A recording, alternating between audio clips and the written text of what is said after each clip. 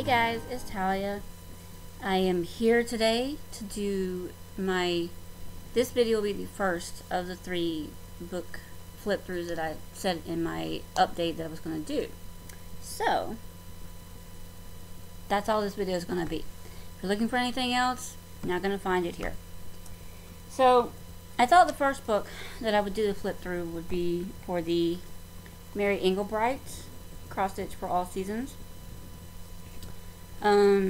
And this book is, in case anybody's wondering about publisher and all that good stuff, it's put out by Meredith Press, and I think it is from copyright 1997.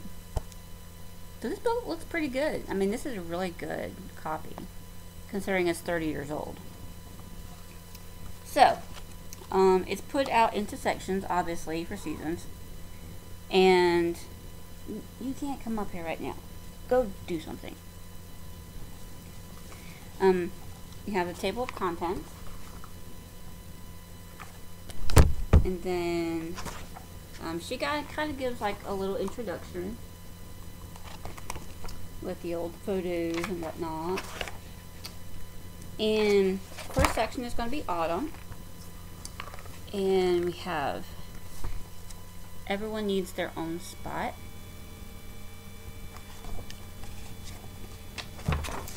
And here we have a couple other patterns. We have the dogs, and I like how they've got that one on a baseball cap. And then you have kind of a placemat for your dog bowls, and then the book ends.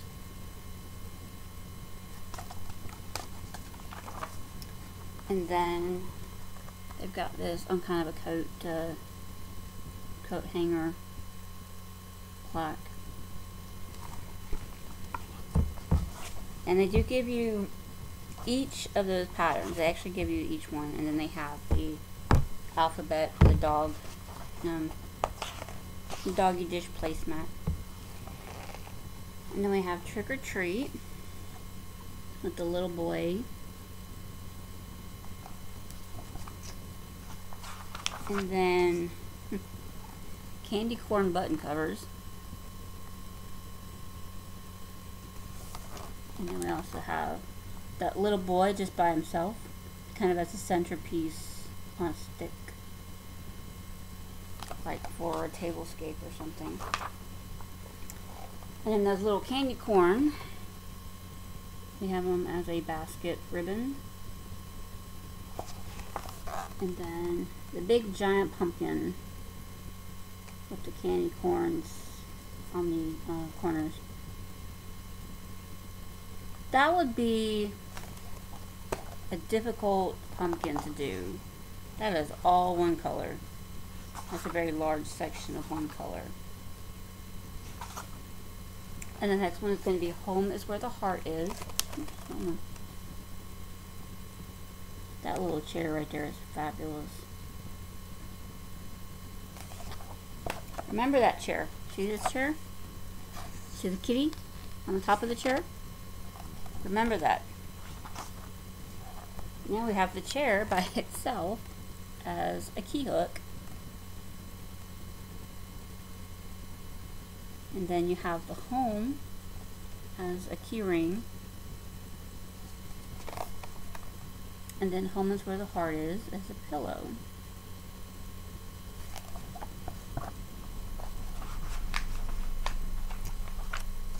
Then the cat that was on top of the chair, they put several of him on, I guess, a dish rag or something.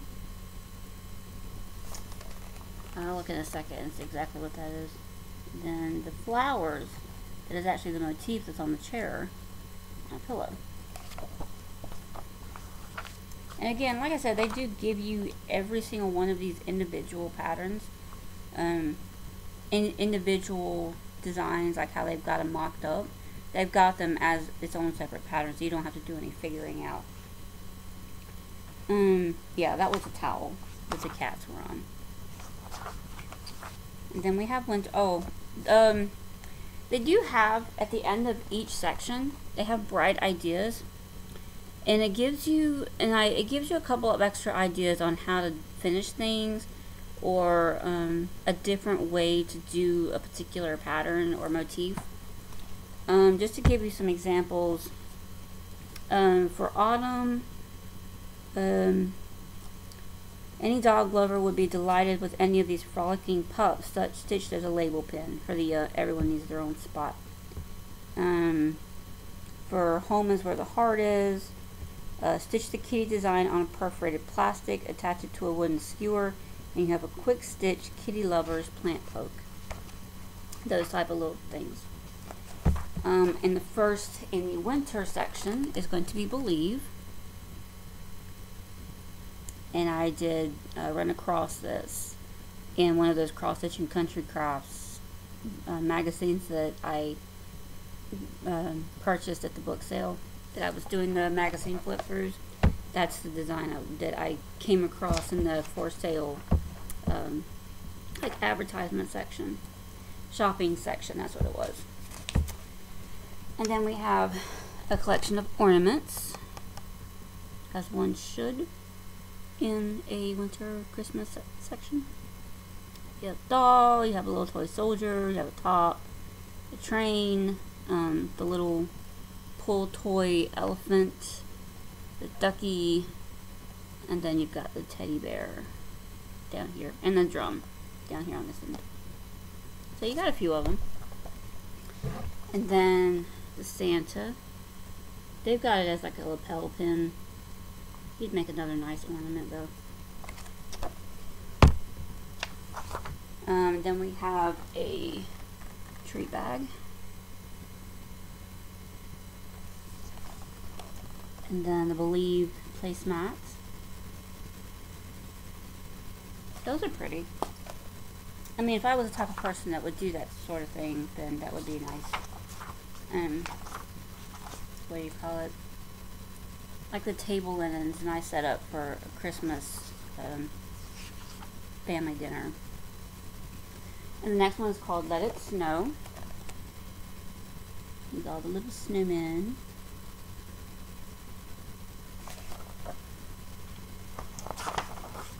And then we have the snowman stocking.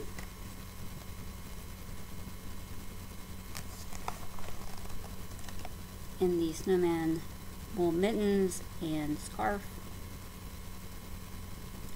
And this book actually gives you the pattern to make these mittens, just a FYI. And then you got a couple of nice little card design motifs.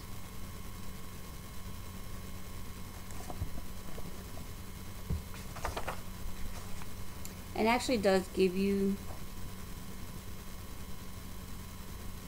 it does keep kind of some directions in on how to make like the scarf and the stocking and whatnot. So it does give you some instruction on that. Then we have Peace.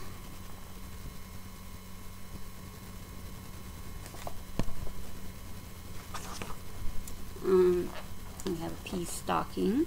It's basically taking the word from the main design and put it onto a stocking. And then the ornaments there with the smaller angels. And then the main angel on a tree topper. I don't know if I would do that as a tree topper. I would just frame it. Stitch it up by itself and frame it. And then some of the bright ideas for the winter section.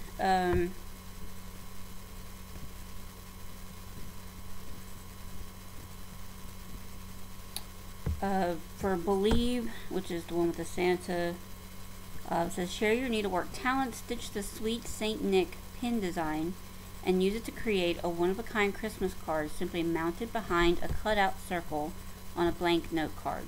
So they're basically saying the Santa, that would be a really big, that would be a really big design. Believe, oh okay, never mind. Hold on. Let me go back here.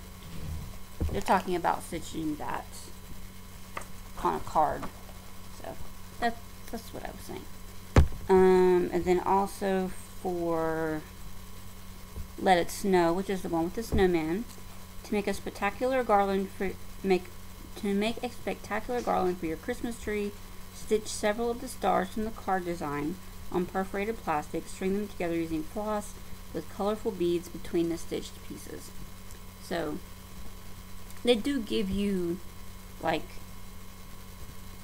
4 different other ideas for each pattern that's in that section. So, and the next section is spring. And the first pattern is going to be Felicitations. This is the main pattern. Nice Mother Goose vibe. Hell, it is Mother Goose because you got Mother Goose. That's the cat with the fiddle. A dish ran away with the spoon. And then the cow jumping over the moon. So yeah. What was that? Hey Diddle Diddle, I think. What's the name of the nursery rhyme? Then you got the big Mother Goose with the smaller. No, I thought I saw something else. Sorry, my bad. Mother Goose. And then they've got an Afghan and the moon and the cow as like a tie back for a curtain. This one I've struggled to figure out exactly what they've done. I can't determine if it's sorry, I was over here showing you the pattern. I can't determine if they have stitched this and cut it out and Mod Podged it to the table, or if they've just taken a printed copy and Mod Podged it to the table. I can't tell. But with this being a stitching book, you would think that it would be the stitched copy. You'd stitch it up, cut it out, and then Mod Podge it to the table. Don't know. They don't give you, well, I guess they do. They do give you the pattern for just the cat and the spoon and the little flower motifs. Maybe they do. Maybe that's what it is. You just have to get this book and try to figure it out yourself. And then we have the Happy Gardener. Cute. And then we have some of the little motifs on a cushion.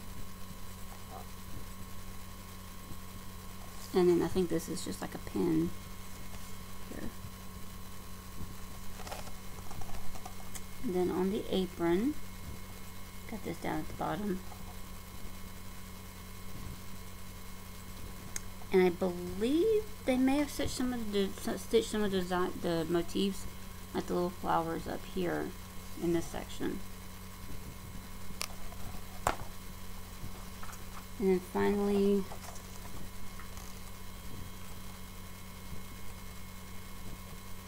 that with the little ribbons around the hat and the pot.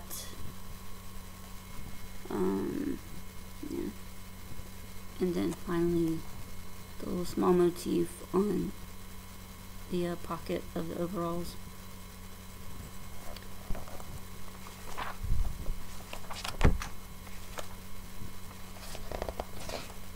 And then the last one in this section is A Good Marriage.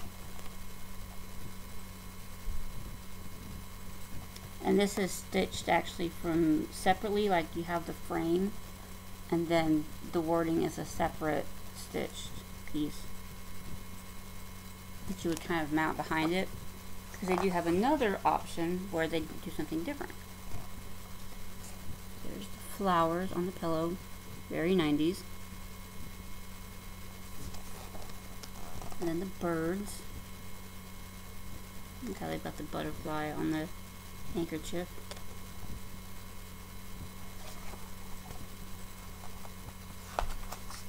And then the other option that I was talking about was doing this as kind of a wedding announcement,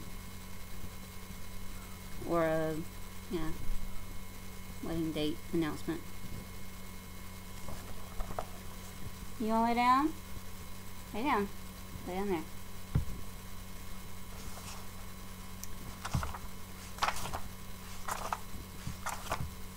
And then the bright ideas. For a good marriage, you have use the sampler alphabet to personalize a wedding album cover, bed linens or towels for the happy couple. The happy gardener. Any of the banding designs would also work well on towels, tote bags, eyeglass cases, basket trims, just about anything. And then summer. And I think this is probably my favorite design out of the book, is this nice, elaborate, cute teapot. Somebody really wants attention right now. So he's skulking around. And then we have the coasters with the different teapots. It can also be found here. I can't come up here right now, darling. And then we have the teapot cozy with the cherries, and then the curtain tie back as well. And then that, which I believe might be a table runner. I think it's a table runner. Hold on, let me look. Because I do have it listed by, yeah, it's a table runner. Of course, I could see just doing it by itself and framing it like that. And then, this is the one that Katie, the stash queen, needs to pay attention to. This is the one she needs. It's good to be queen.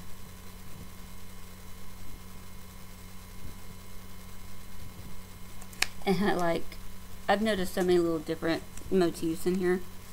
You've got the money bags and the cat sleeping on the floor with the cat with the crown, and then you've got the jester monkey. So many cute little things in here.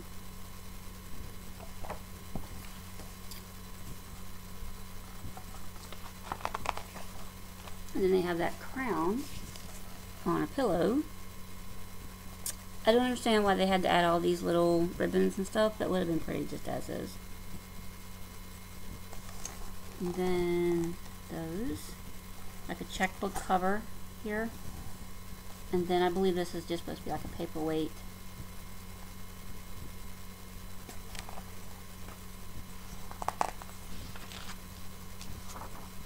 And then bloom where you are planted.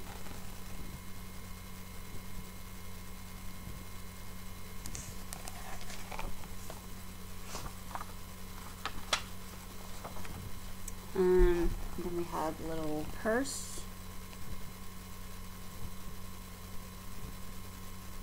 I could see that doing, it's something similar, not as a purse, but maybe doing something like this, stitching it up and making a small project bag, possibly.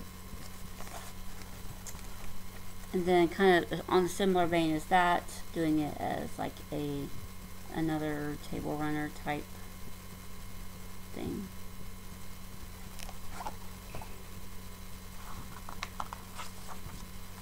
And then another little bag. And then they have these as well. Plant pokes.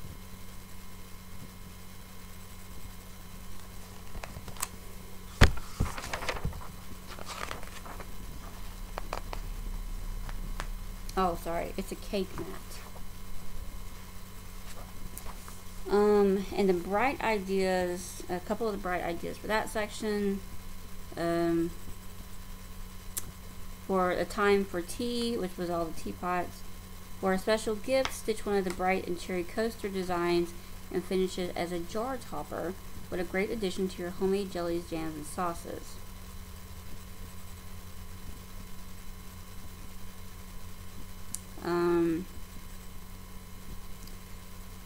Says for it's good to be queen.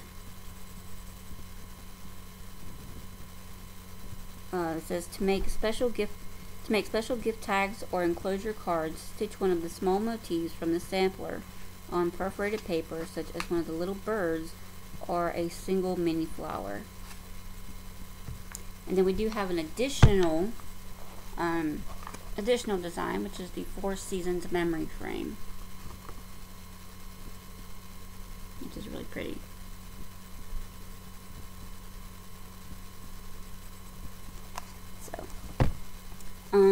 So that is the flip through for this book.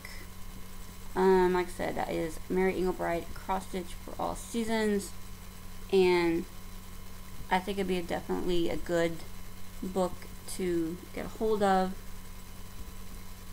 because you never know when you want to stitch something bright and fun. So that is it for this video. Actually, I did it a little bit shorter than I tried to do last night. Things kept going wrong last night. So be on the lookout for my next book flip through coming up here shortly. So bye for now, guys.